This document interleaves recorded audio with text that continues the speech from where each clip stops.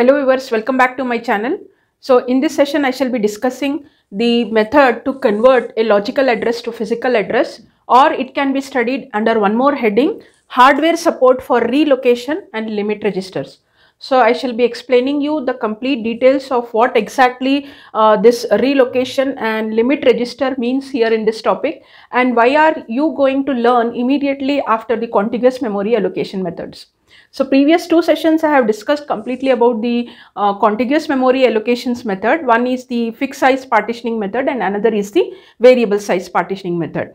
Now in that particular method, see, normally if you remember this contiguous, okay, the meaning of this, what exactly it is, if in the secondary memory, okay, if in the secondary memory, if there is a process P1 which has to be allocated in the main memory, then this P1 should be, suppose if there are 100 instructions in P1, all 100 instructions should be placed one after the other like this, or wherever you find a space in the main memory. Suppose if you are finding the space here, then you have to place it here only, P1, all 100 instructions. Whereas let us assume this is already occupied, this is already occupied. So wherever you find a space in the main memory, you are going to place that process P1. But under what condition? All these instructions should be one after the other. That means continuously you are placing the 100 instructions.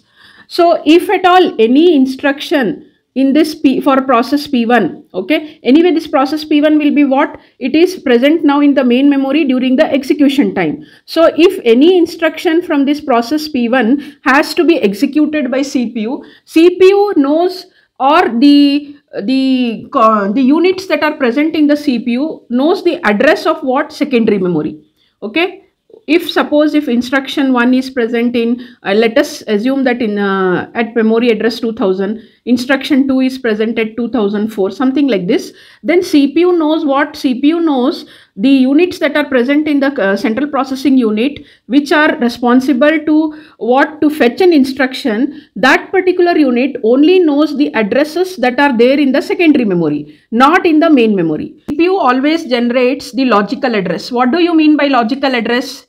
Any address, any memory location that is referred in the secondary memory. If this is the secondary memory, so CPU is generating an address. Suppose if this particular process P1 is here, these many locations belong to process P1, in whichever location or in whichever address that instruction is stored, let us take instruction I1, logical address refers to the address that is present in the secondary memory. But CPU during execution, okay, it has got access directly to the main memory, not to the secondary memory. So look here, CPU is having direct access to the main memory, but instruction reference is always what? To the address that is present in the secondary memory. And we call any instruction, any address that is present in the main memory with what name? We call it as physical address, because it is a physical memory. So converting this logical address to physical address is what? Is this particular hardware that is given here. So this is the support that provides what? That provides the conversion of logical address to physical address. So this is the diagram that is given in the textbook. Now what exactly each of these components that are present in the diagram, I'll be explaining it to you. So before that I have given you exactly the background for this. Now main reason is what? Why we are under which heading you are learning? You are learning under the heading conversion of logical address to physical address. Logical address is the address that is referred in the secondary memory, but CPU always what? Takes instructions from the main memory. So what, under which address or in which location that instruction is stored in the main memory becomes what? Becomes the physical address. So there should be some mechanism which will convert this logical address to physical address. And before I go to that diagram, one more point I would like to add. Suppose if this is the secondary memory and you have a process P1, okay, process P1 is having so many instructions, let us assume. So when the process P1 is allocated space in the main memory, this P1, how many? 1, 2, 3, 4, 5, 6, 7. Let us assume 7 instructions are there. So all 7 instructions, 1, 2, 3, 4, 5, 6, 7. All 7 instructions will be like the memory for these 7 instructions for the process P1 is allocated in the main memory. So here what I want to tell exactly is, if it is instruction 1 here, instruction 2, all these will be in the same sequence here, instruction 1, instruction 2, instruction 3.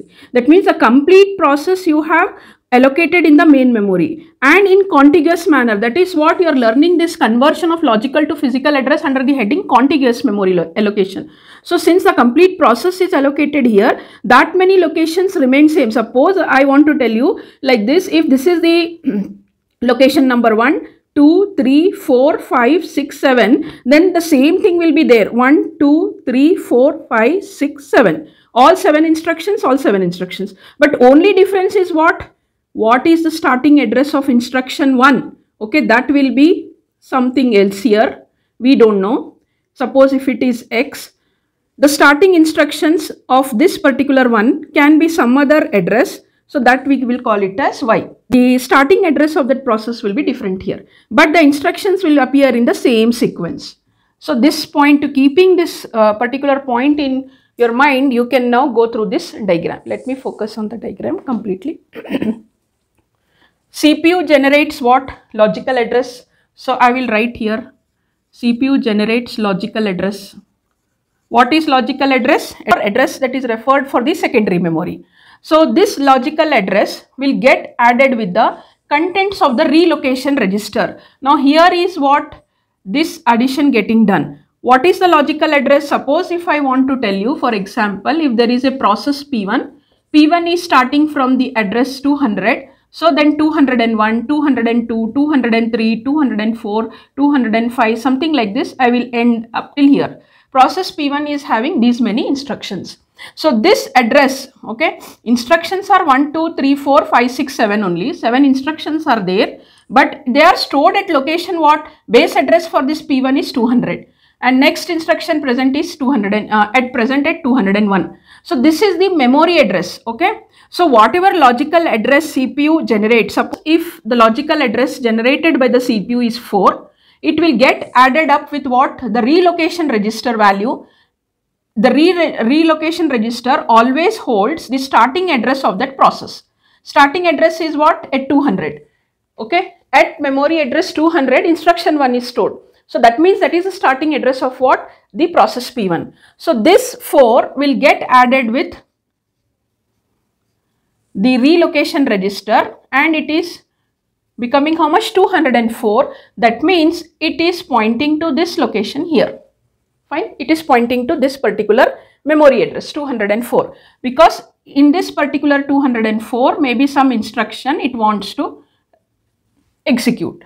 In order to fetch that instruction, it has to reach to this location 204. How it will reach? It knows that the logical address is 4. How come this particular 4 has come? Because I told you, no, this process P1 has come from the secondary memory only. In the secondary memory also this process P1 was there at some particular memory address, we don't know.